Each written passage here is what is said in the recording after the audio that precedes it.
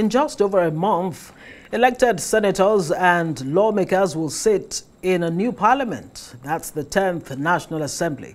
Well, the leadership of the All Progressives Congress is likely to decide the criteria for who becomes the next Speaker of the House of Representatives within the next few days, with at least 7 top contenders for that top job.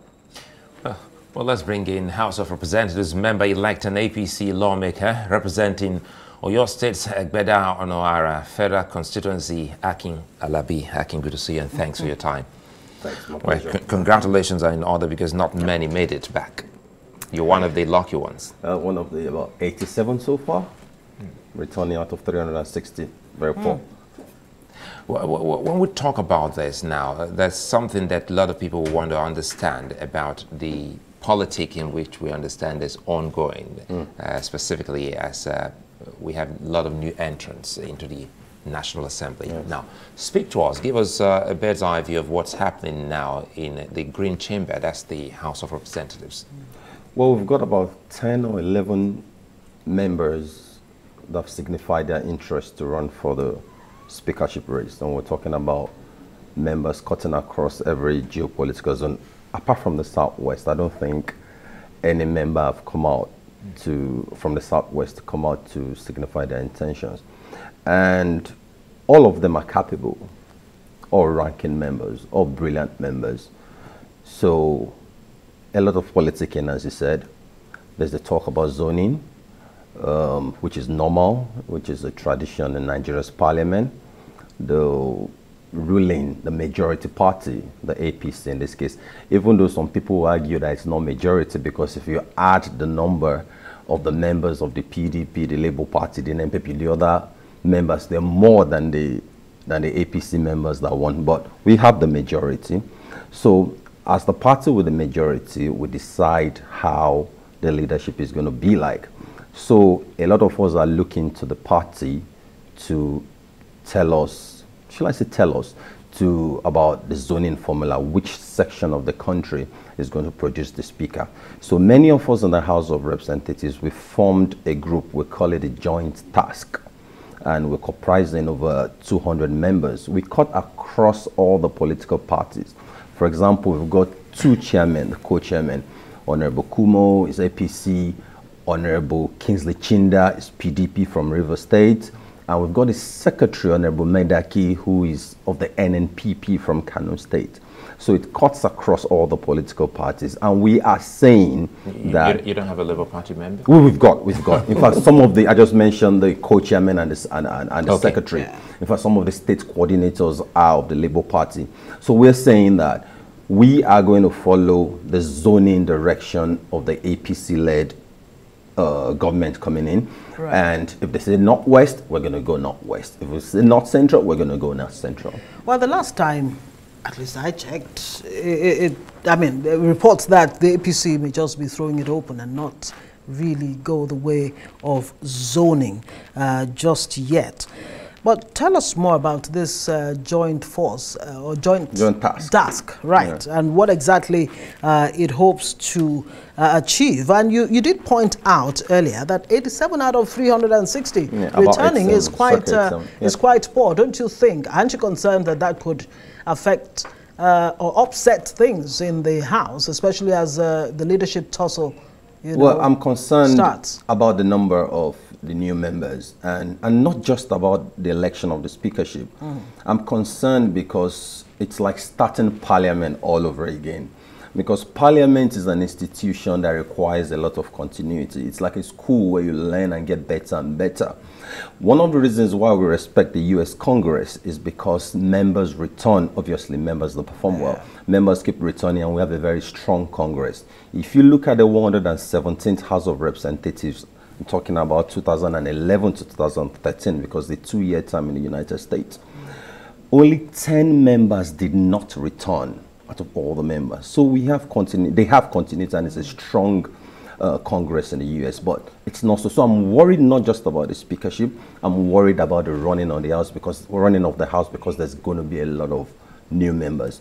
You talked about the APC throwing it open. No, that's not what I hear from sources. Great. I was still at the residence of Asiwaju Bola Ahmed Tinubu 2 days ago, and there are indications that the zoning formula is going to release any moment from now. Asiwaju is going to go to Rivers to see Governor Wike to commission some projects with Governor Wike in the next couple of days, and after that, the APC leadership is going to hold a meeting, and we're expecting this zoning formula to be rolled out. The issue of affirmative action also comes in. Nana Onoha, for example, is saying, look, all the men should step down, you know, in the interest of fairness, sense of inclusivity, and what have you. I mean, everyone has why got not? All ranking members have got a right to justify the position, because obviously our laws in the House say you must have legislative experience to become the speaker. So all the 87 of us, we have the right. Even me now from the Southwest,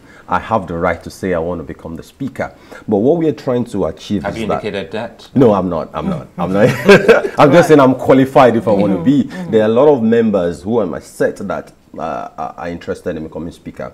But what I'm saying is that we're trying to enter the speakership election as a united front. You talked about the first members, for example. Right. If we don't enter the race as a united front, we can end up having a disconcerted as we don't want a rancorous national 10th National Assembly.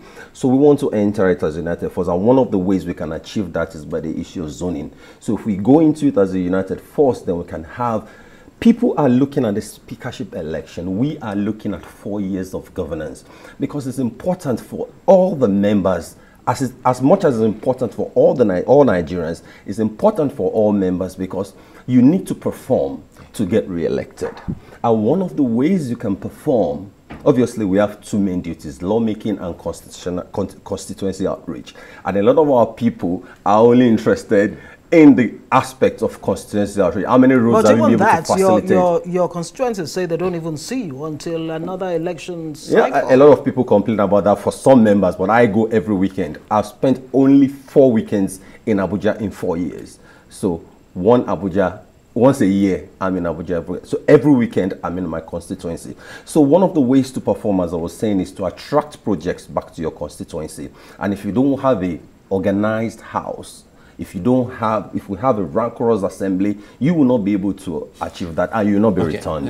So it's good for Nigerians, it's good for all members as well. Let me be straight about this. Give us a sense of where you think this is headed, the speakership. The issue of zoning.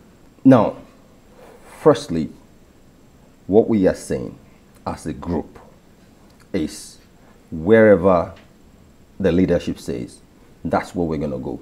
Now, if we go to Northwest, for example, like a lot of people have been clamoring, right? Because they ask a lot of questions and say, hey, the president is from the Southwest. The vice president-elect, is from the Northeast, right? So we've got 4 other zones. Where is the Senate president? This is going to go.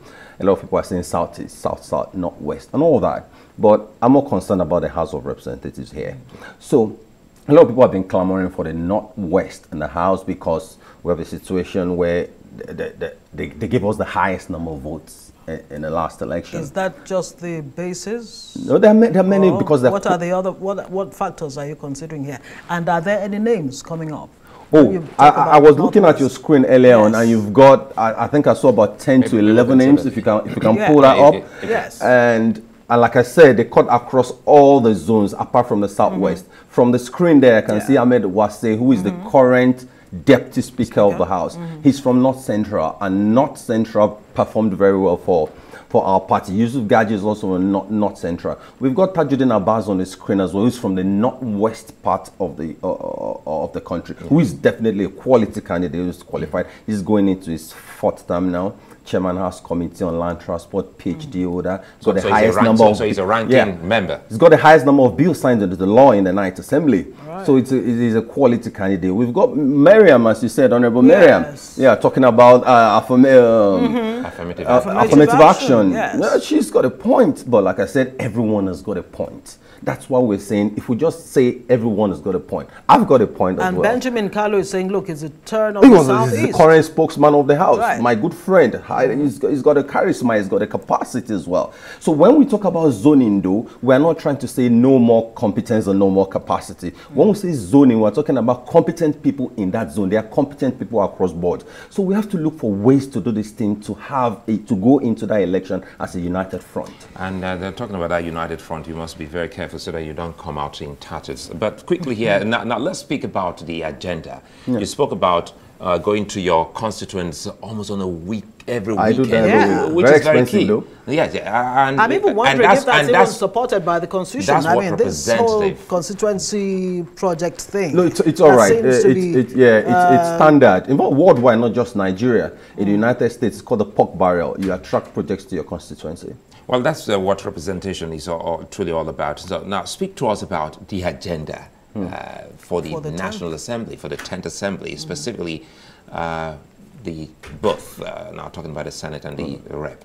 What will it take for us to see 3 key things on the agenda that will ultimately get Nigeria working again? Or define the next The agenda administration. of how Nigeria is going to get working is going to be set by the executive arm of government.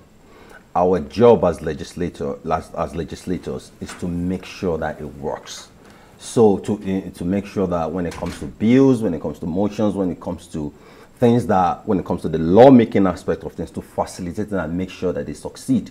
Our job is to make sure they succeed, not to be at loggerheads, and so that I can create content for the world. Yeah, but how firm will the principle of checks and balances, separation of powers, we've got our how strongly will you emphasize that in the 10th Assembly? 100%. Without being accused of... It's very, very important. Right. It's very, very important. We don't want to do what the state assemblies do, where they have no say as to what the governors do in the states. No, Representative Akin, not even the State Assembly, because one of the key concerns of Nigerians is even with the National Assembly, specifically the Senate. They felt that the Senate leadership this time has been a rubber stamp. Almost everything about President Buhari goes. So they didn't quite see action from them. So that's why she's asking, how well will that play out in the 10th Assembly? Well, I can't really speak for the Senate, like I said. But I think the National Assembly should do a better job in projecting what we do. We disagree with the executive a lot. And when we talk about the duties we do, a lot of people just think about plenary. Plenary is 20% of the work we do. At the committee levels, there's a lot of disagreements, there's a lot of fight, there's a lot of pushback on the committee level. I know what I've witnessed at committee levels in the last 4 years, and it's a very, very unfair assessment. And I think it's our fault because we actually don't showcase what we do to the world enough. We should do better. I guess that's a good place to leave it. Thank you very much. Thank you, my pleasure. Akin Alabi is member-elect, APC, Egbeda Onoara Federal Constituency, joining us on Newsnight tonight. We wish you the very best. But you've not told us what the complexion of the 10th National Assembly will look like. We'll leave it there. Thank you.